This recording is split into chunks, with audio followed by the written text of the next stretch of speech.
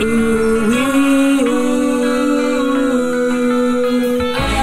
bringing the trailer park lifestyle to the world. Come inside, don't be shy, cause Jolene can't wait to meet ya. She's the queen of the park.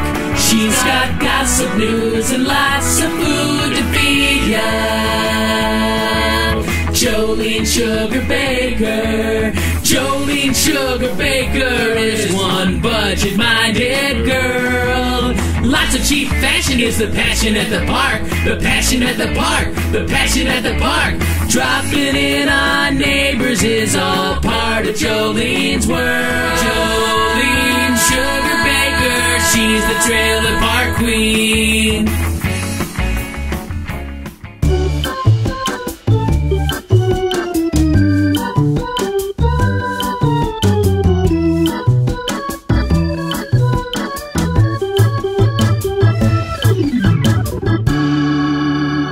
Hi there, Trailer Park fans. It's Jolene Sugarbaker, the Trailer Park Queen, and welcome to the Trailer Park Test Kitchen. I'm doing a little something different today, and I've been working on a hobby, a new hobby, and that's canning things. And I've been making jams and jellies, and you know, a lot of people have been wanting to do this, but they're kind of scared to do it. And you know, I have to say that I'm not an expert on canning, and you know, whether you're getting ready for the zombie apocalypse or whether you just want to save money on food or save things in your garden, canning is a great way for that, and it's just an old-fashioned way of doing things. Look at that. Look how pretty that jam is. This is strawberry jam that I did earlier in the week, and canning is actually really easy, and all you need is the proper supplies. And I've got a canning pot here that I got at one of the big box stores, and it only cost me about $20. And then I have another pot here. I just bought that one at a regular store, and that's what we're going to be boiling some lids in here just shortly. And this is one that you saw me cook my casseroles in. This is the one that we're going to be putting together our jam in today. And like I said, I'm not an expert on this, but a lot of people wanted to take a look at what I've been doing, because I've been wanting to make jams and jellies for the longest time, and I just dove in today, and I'm like, I'm going to show you all how I do it. And I've got everything set up here today, and we're going to be making a apple kind of jam. It kind of borders on apple butter, but it really isn't. It's called Dutch apple jam, and it has raisins and taste of like allspice, and it's just a really sweet jam that's great on biscuits or bread. And this is an up-close shot today, so you can see what I'm actually doing. So it's a little different from what I normally do, but I hope you like it. And they're mowing the lawn outside. I don't know what they're doing out there, so it's kind of crazy in the trailer park today. So step on inside today while I teach you how to can a great Dutch apple jam. I'll be right back. Welcome back. Today we're going to be making the Dutch apple jam in mason jars that are 8 ounces, or they're called half pints. And I've taken the lids off. There's lids and actually rings, which we'll see in just a moment.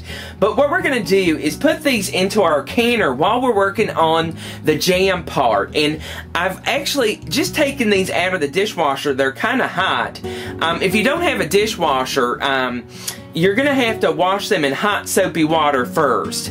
But what we're doing is, this is actually not really sterilizing them just yet, but we're trying to heat them up so they don't crack when we put the hot jam in them. So I've got this up just a little bit, the canner, actually the canner water, and we've got this thing. This is actually what they sit on, and it's got 2 levels, and this kind of brings it out of the water. We're going to place 10 of those into the water, and you might have to add a little water to make them sit properly, but we're going to need 10, and we're going to put them in the water while we work on the jam, and that's about 10 to 12 minutes just to heat up so they don't crack. That's a big problem with the actual jars.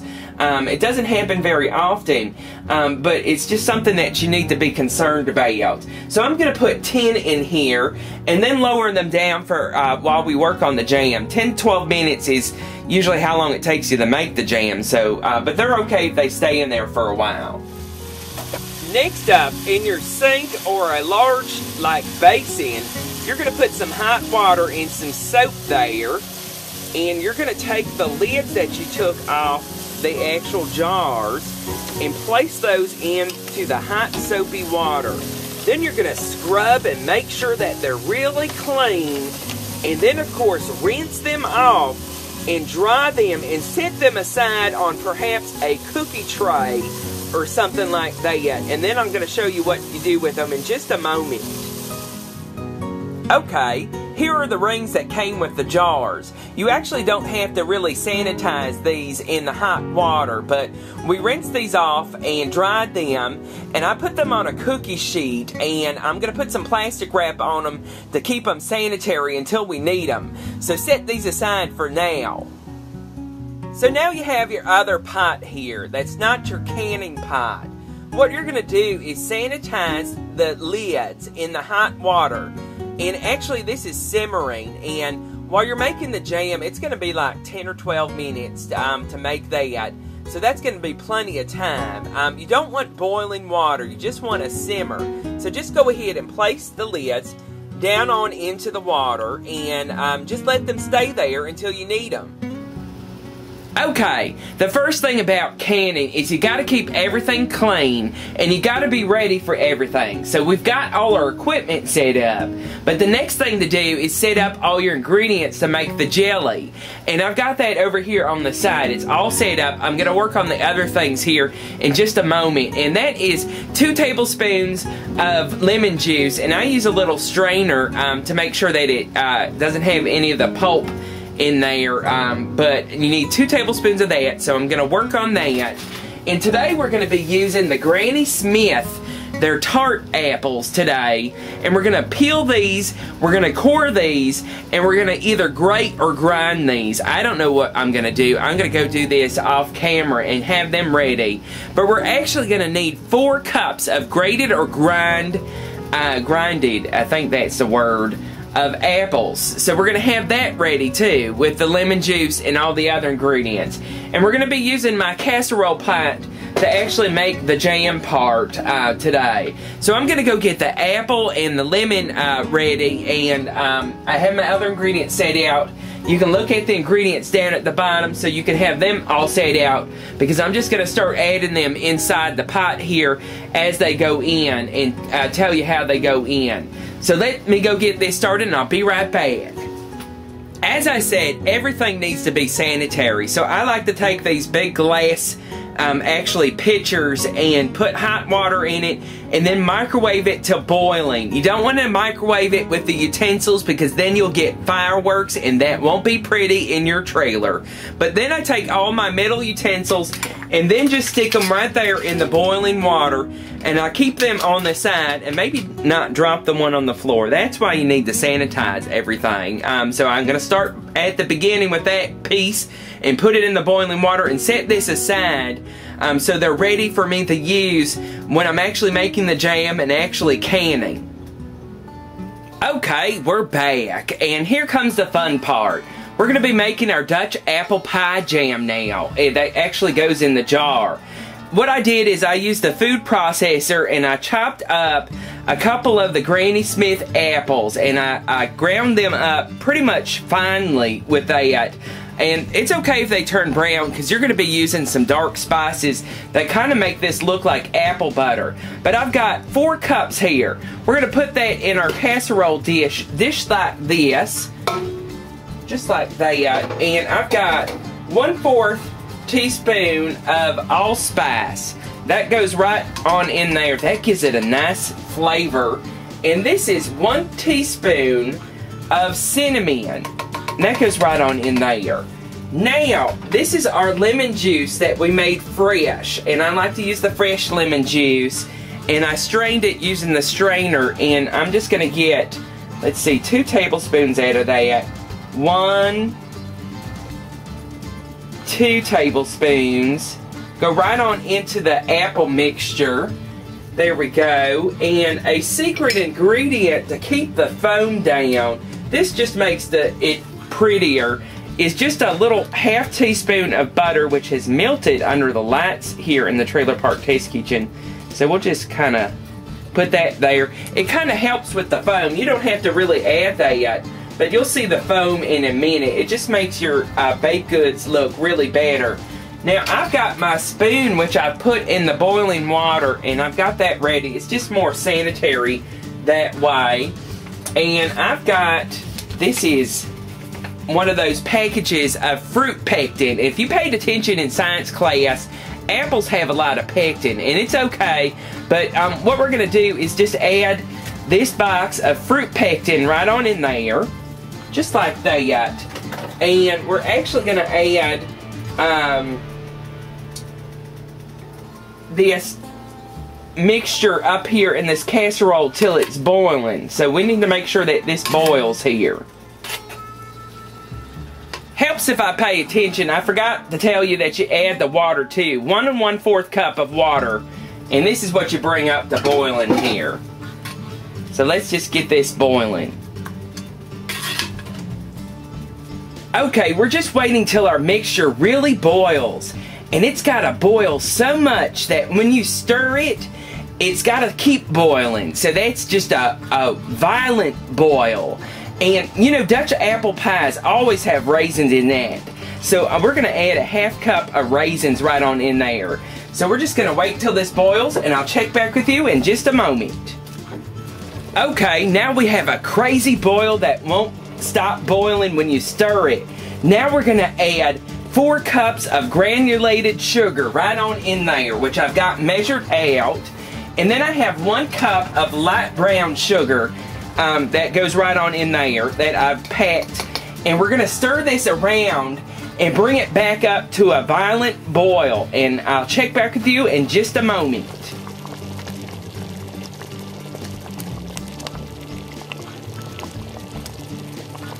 Okay, we've got the mixture back up to a scary boil. And we're going to be stirring this for about 1 minute of cooking time. So set your timer. Okay, we've been stirring and cooking for about a minute. And see all this foam? This doesn't make your actual product look real pretty. So you just take your spoon and take it off the top. And you can put this on toast or something. Don't throw it away. It sure does taste good. Some people just eat spoonfuls of it. But we're just going to take the foam off the top because that won't look pretty in the jars. And I've turned the heat off, and we're just going to have this on the side here while we get ready to can, because that's the best part. We're getting ready to do that. So I'll check back with you in just a moment. Okay, let's get ready to can. Now, this is our jars in our canning pot that have been simmering while we've been getting the actual jam mixture together. And I'm lifting it up out of the pot to the second level. And they still have the hot water in there. And that's just okay, because we're going to be pouring this hot jam mixture in there, and we don't want them to break. And I've got my hot water mixture with my tongs here. And actually, you can buy all sorts of things, like a jar lifter. This is a jar lifter here, and you can actually lift the jars out with this. But what we're going to need to do is carefully, without burning ourselves, is lift out a jar, pour the water out, and place it on the clean counter. So I'm going to lift the jar out with the jar lifter here. And I'm not going to burn myself, hopefully. Pour the water back out into the pan, just like that. And now I'm going to place it on the counter. It's okay if you can't see that just yet. We're going to show a close-up in just a moment. Now, this is a funnel. You can get it in the kit that comes all together. They're not very expensive, it's a couple dollars. And this is called a magnetic lid lifter. We're going to be able to use this to lift the lids right out of the lid pot that we have there. And I've got that in my actual glassware here with the boiling water. This right here pokes out the bubbles to make it look prettier. Push this is a fruit all around so it sits right. And it also has measurements up at the top, so that it's usually either 1/4 inch or 1/8 inch. You can look it up. It's for low acid foods versus non-acid foods. You need to look that up before you start experimenting with canning. But this is the actual the funnel that we're going to be using. And I'm so used to holding dishes. We're going to use a towel here to show you. I'm going to put the funnel right on top there. I've got my clean spoon, and I've got it right here. And I'm just going to stir the mixture here to make sure that it's well mixed throughout. And then I'm just going to start ladling it into the mixture here. Now, both of these things are hot. Luckily, we warmed up the jar so that nothing bad will happen when you pour the hot mixture in there. But be very careful so you don't burn yourself. Now, this recipe says that you want to fill it about 1/8 from the top. So 1/8 inch. There we go. 1/8, probably about that is good. We're going to set this down on a clean area so that we can use it once again. I have a trivet that I use for that. Now, this is the thing that we're going to push around the fruit to make it look okay. There we go. Just distribute the fruit. Very careful now. This is getting really hot in my hand, so I'm going to have to hurry here with this demonstration. Now, I've got the magnetic lid lifter. I'm going to reach into my hot water without touching the lid, and then I'm going to place the lid right on top of the actual jar and let go of the magnet there. Wow, it's harder to do it on camera here. And then I'm going to reach over where I have my other tray here, where I have the lids. And I'm going to center the lid onto the jar and turn the jar lid on. I'm going to tighten it, but not really tighten it hard. So just kind of a loose tighten there. There we go. Now, I didn't get anything around the side of the jar. So if you did, you're going to have to use your actual towel and wipe around, because you can't have anything on the actual lid. But if you're careful, you should be just fine. But don't slop it all over the place. So once I'm done with that, I'm going to set it right here, and I'm going to grab the next one. So we're going to take the actual jar lifter, pour out the water again. There we go. Set that aside so I can grab all my tools again and wrap my towel around the glass. I'm going to pick up my clean funnel off the trivet, put it inside. Then I'm going to put the mixture right on in there to 1/8 of an inch on the top.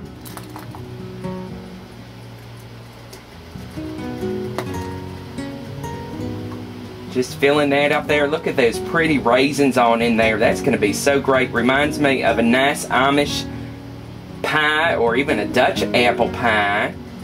So that's up to the top there. We're going to lift this out carefully. Look at that. We did it almost there. We're going to have to use this to wipe around just a little bit, because I got some on the side there. There we go. Because you really need to make sure that this has a great seal on it, so it can't be sticky. It can't have any of the residue from the actual funnel. Gonna get my lid lifter here, and I'm gonna get the top, and I'm gonna place that right there on top. And this does work better on the counter, by the way, but I'm just showing you. And I messed up on that one, so we're going to get rid of that for a moment. And, because I don't feel like, oops. See, canning is not too difficult, but you need to make sure that you have everything clean there. And it's okay. Don't be nervous.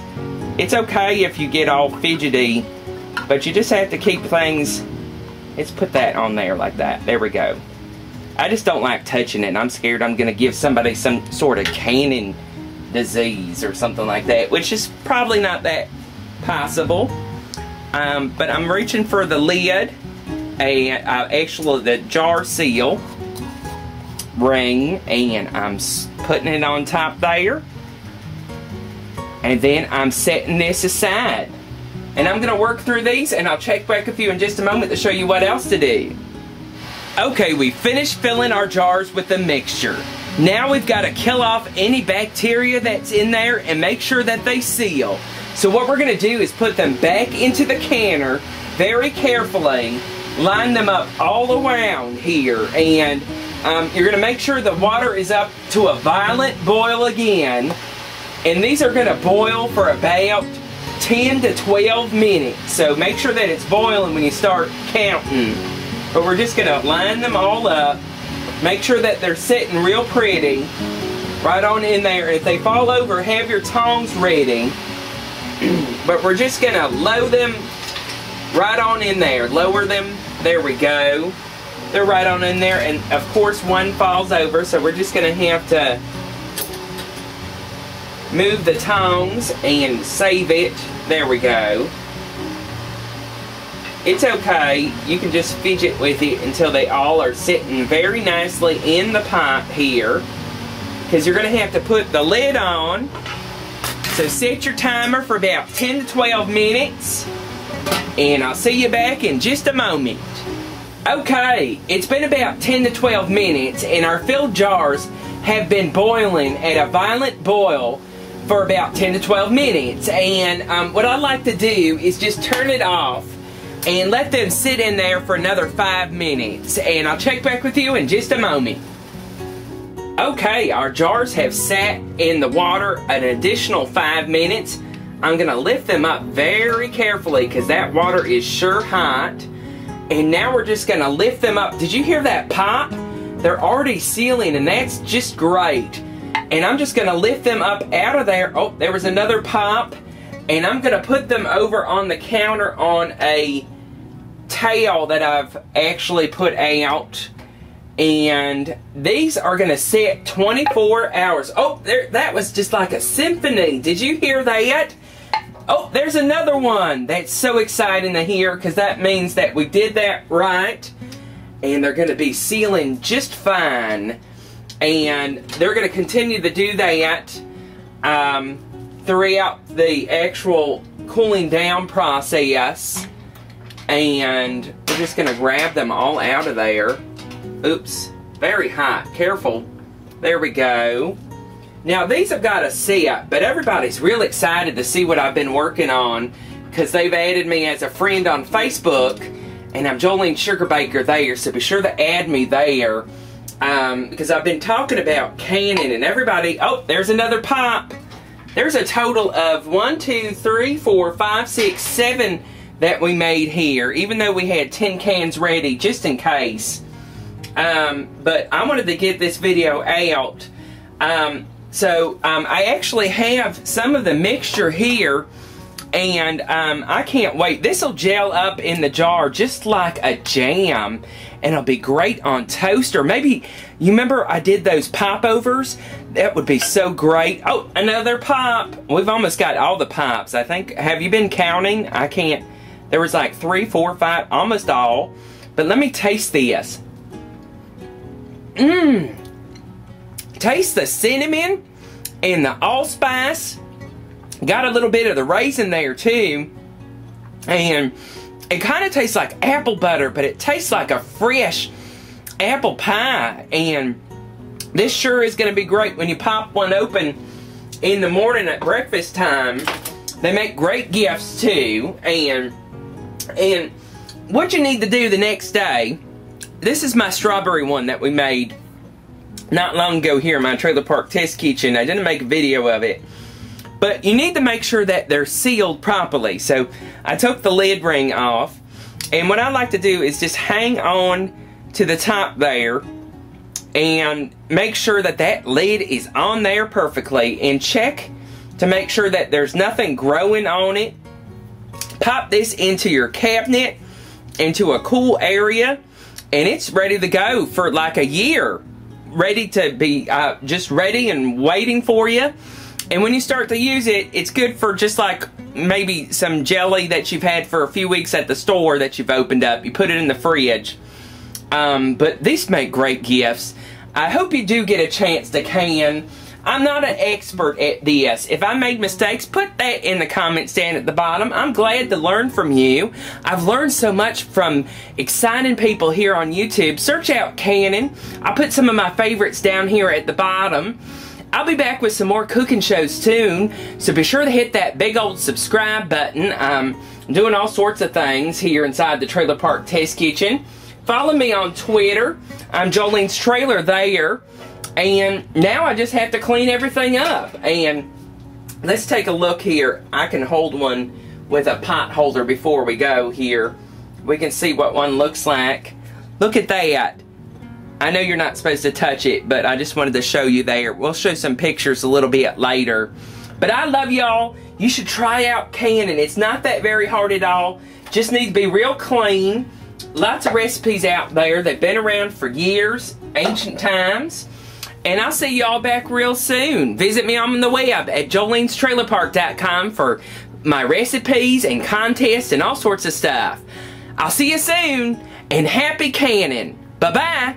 Slap on all your blue eyeshadow. Watch out for that big tornado. Get all filled with pride in the double wide. Jolene Sugarbaker, she's the trailer park queen. In the double wide. Jolene Sugarbaker, she's the trailer park queen. In the double wide. Jolene Sugarbaker, she's the trailer park queen. Visit my store at trailerparkstore.com.